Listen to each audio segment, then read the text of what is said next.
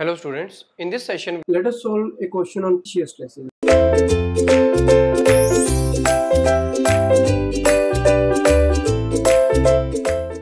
Consider a simply supported beam of length 50h with a rectangular cross-section of depth h and width 2h. The beam carries a vertical point load P at its midpoint. The ratio of maximum shear stress to the maximum bending stress in the beam is this we have to find out, right?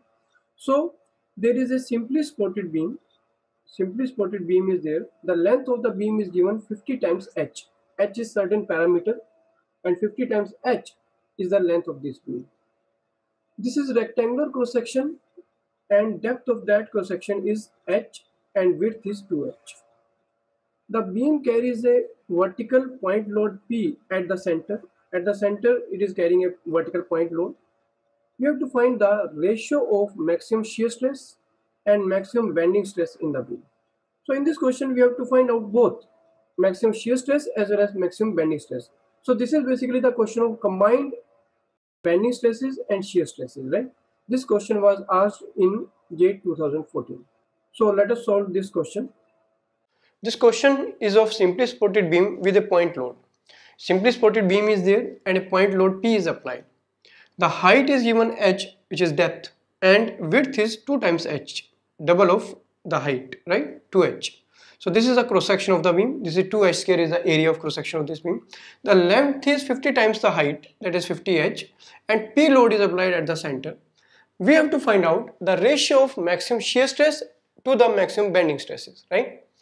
So first of all, we know that for any section, how the bending stress and shear stress varies. You should know that.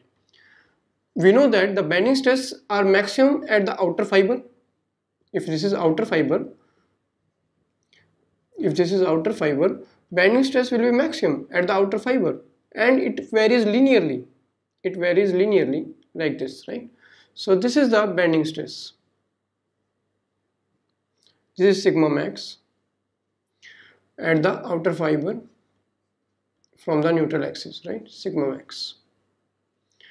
And the shear stress varies parabolically. You know that shear stress varies parabolically like this, and it is maximum at the center. Maximum at the center. So this is our shear stress.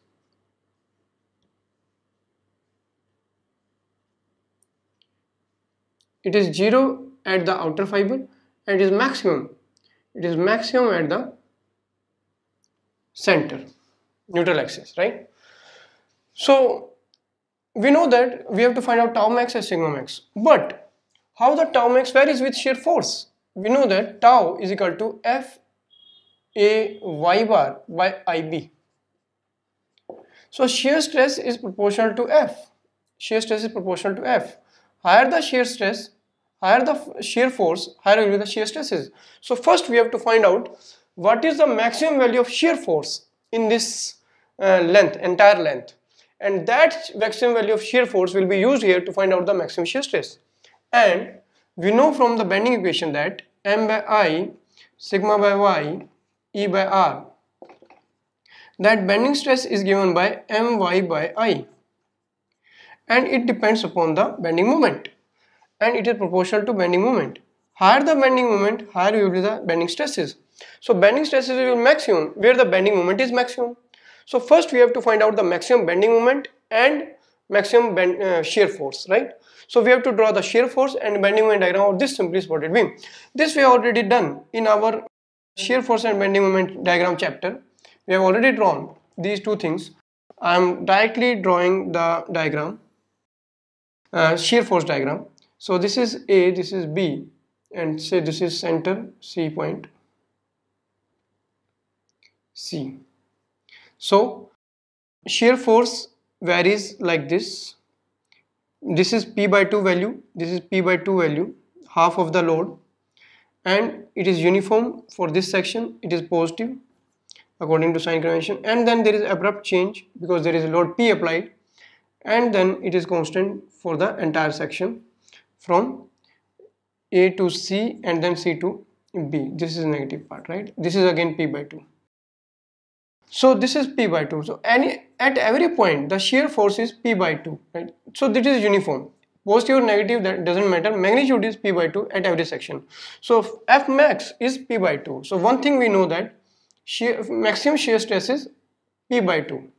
Right? This we will use in our equation to get the maximum shear stress. Right? Now, what is bending moment? For this diagram, you can draw the bending moment. It will be a linear variation from A to C and then from C to B, from 0 to maximum and then from maximum to 0. So variation will be like this, right? And this point will be the maximum bending moment point. This is M max, and its magnitude is PL by 4. PL by 4, or when we were doing the shear force bending moment diagram, we have taken it W. So it was WL by 4, right? So it is PL by 4 is the maximum bending moment at the center, right? So M max is basically M max, that is PL by 4, right? And we know that we have to find out tau max. So it is parabolic variation, it is difficult to find out, but we know the formula for a rectangle, that tau max is 1.5 times the tau average. So tau max is 3 by 2 times tau average. This is known to us, that tau max is 3 by 2 tau average. And what is tau average? Tau average, that is equal to force upon area, that is P upon 2, because force is our P by 2, that is of F max by area, right? So we can use this.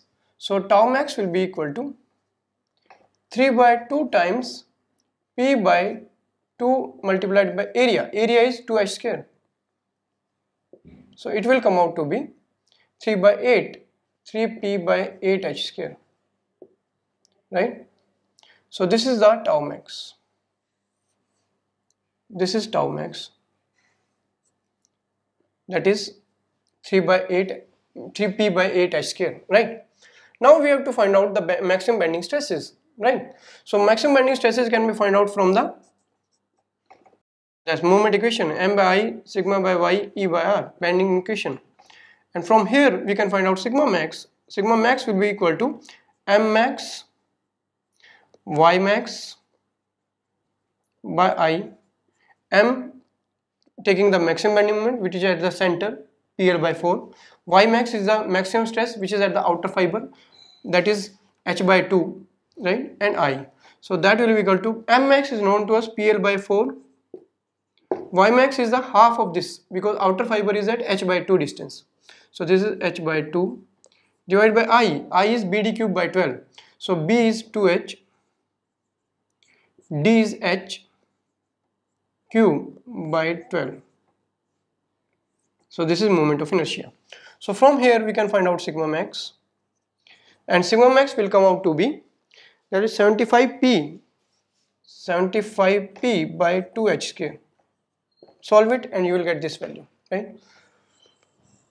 So we have obtained sigma max and tau max. Tau max was 3P by 8H square. Sigma max was this. Put this value in this equation which we have to find out. So tau max by shear stress, sigma max will be equal to tau max by sigma max ratio can be find out using this value, that is 3P by 8H square divided by 75P by 2H square. P and H square will cancel out, only numerical value will be left, and when you solve it you will get the value as 0.01.